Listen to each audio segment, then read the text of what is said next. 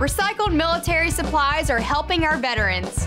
Sword & Plough repurposes materials into bags and accessories, with 10% of the net profits going towards organizations that support vets. The company was founded by a pair of sisters who grew up in the military. During her time in the U.S. Army Airborne School, Emily Cavness was inspired to help veterans when she learned about the difficulty retired service members face when trying to find employment. While serving as an Army officer herself, she's helped build a company aimed at empowering veterans, reducing waste, and creating a shared experience between the military and civilians. Since 2013, Sword & Plough has repurposed more than 35,000 pounds of surplus goods with the help of several other veteran-owned and operated businesses. They've just launched a brand new duffel bag inspired by what's used in the Army, and because there's nothing wrong with a little extra firepower, they've also come out with jewelry and money clips made out of .50 caliber shell casings. Pew, pew!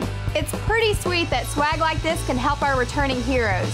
Do you know of any businesses that help veterans out? Let us know in the comments, and make sure to subscribe to Rated Red's YouTube channel. I'm Abby Casey.